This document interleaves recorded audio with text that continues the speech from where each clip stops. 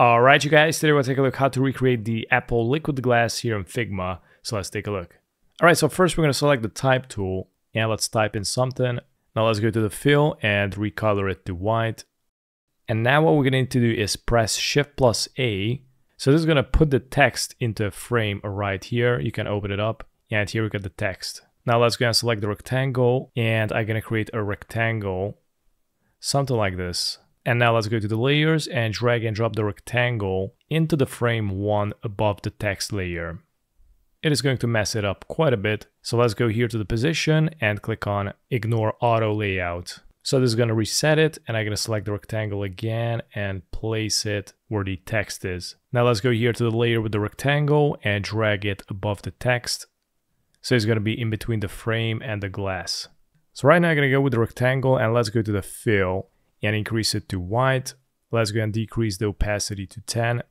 And now let's go and select the frame 1. Click on it. And here let's go to the auto layout and check clip content. So basically this is going to cut off the big rectangle into this frame.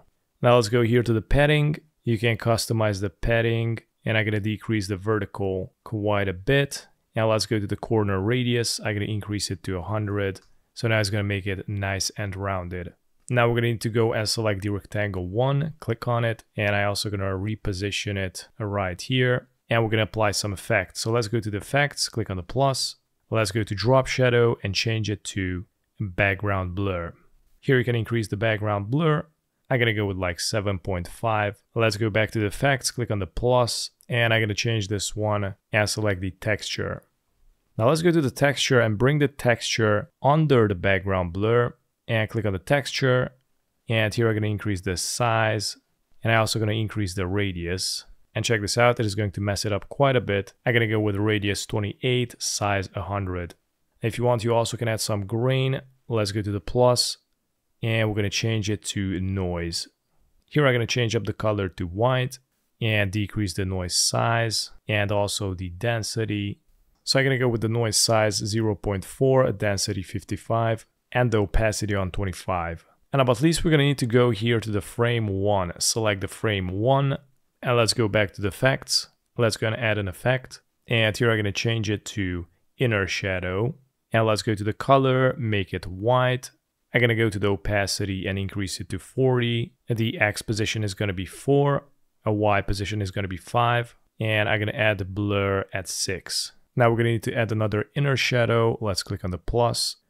And change it to inner shadow again, change the color to white, opacity on 40, and let's go to the X position. This is going to be -1, Y -2, blur is going to be 4, and at least we're going to add another inner shadow, click on the plus, and change it to inner shadow, make it white, and here I'm going to increase the opacity all the way to 100. I'm going to go to position 1, Y position 1, blur on 4, I also can go and add some drop shadow, click on the plus, and I'm going to go to the Y, increase it to 8, blur is going to be 13, and I think this is pretty much it. So this is how it looks. If you want to move it around, you can select the frame 1, and this way you can move it, and check it out, it is going to show the distortions live. You also can rename it, double click on the text, and here as you can see, it is going to cut off the effect right here. So because of that, I'm going to go and select the rectangle, click on it, and I'm just gonna extend it all the way out.